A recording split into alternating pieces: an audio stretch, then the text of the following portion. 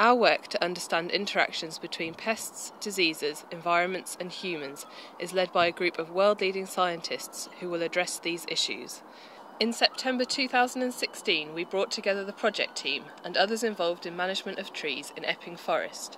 In this video, we reflect on how people involved in developing strategies for management can be put in conversation with oak trees.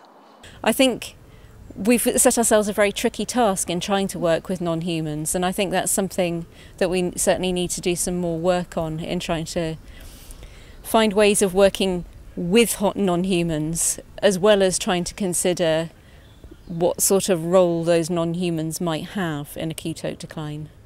I think previously there's been a big focus on the human aspects of tree health, in particular kind of management and adaptation and ideas of resilience, but actually that we need to include the non-human communities within that work.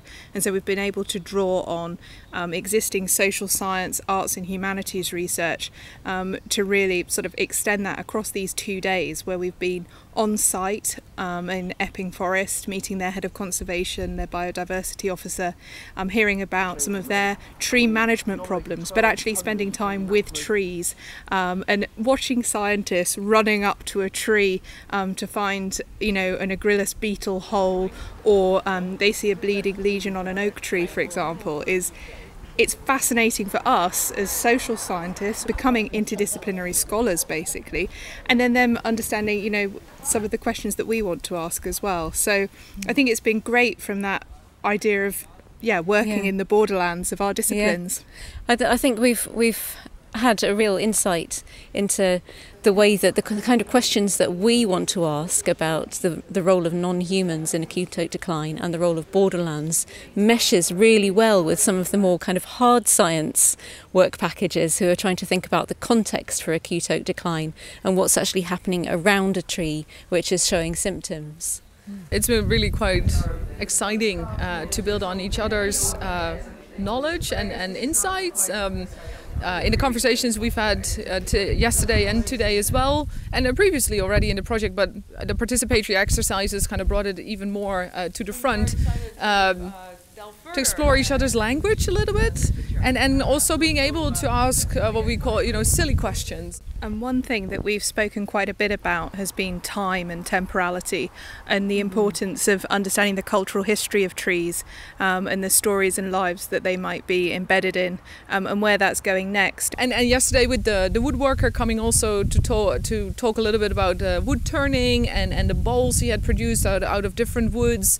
It was it's very nice and to see that connectedness, I guess, between the human, the non-human, but also the kind of the science knowledge interface with the experiential knowledge interface, and see the enrichment of bringing those two kind of knowledges, if you'd like, to the table. I thought it was very special. One thing that I was kind of worried about, but only because you can't, these are the sorts of things you might worry about as an organiser, is were people going to talk to each other? Were they going to be open and generous enough to do this kind of thing? Suspend their sort of, scientist mode, and kind of become tree enthusiasts for a couple of days. And it's been an overwhelming experience. People have been 100% into it. We've even, created plays, people have asked silly questions. It's just been and been fantastic. Willing to go out at 6:10 in the morning out into the woods and to listen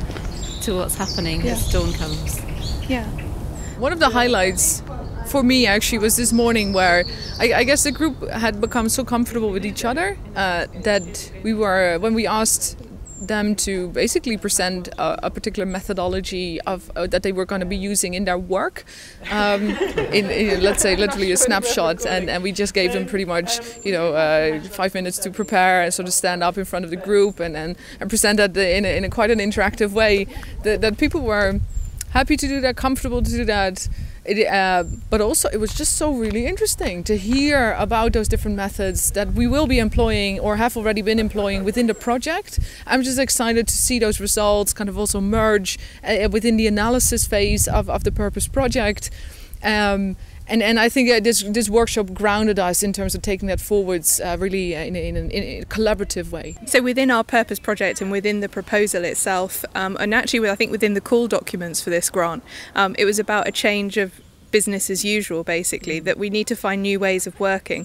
And so for us it's sort of about the non-human, this idea of working in borderlands.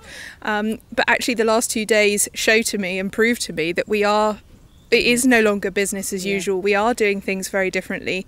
And to spend time with trees, I think, has been fundamental to that.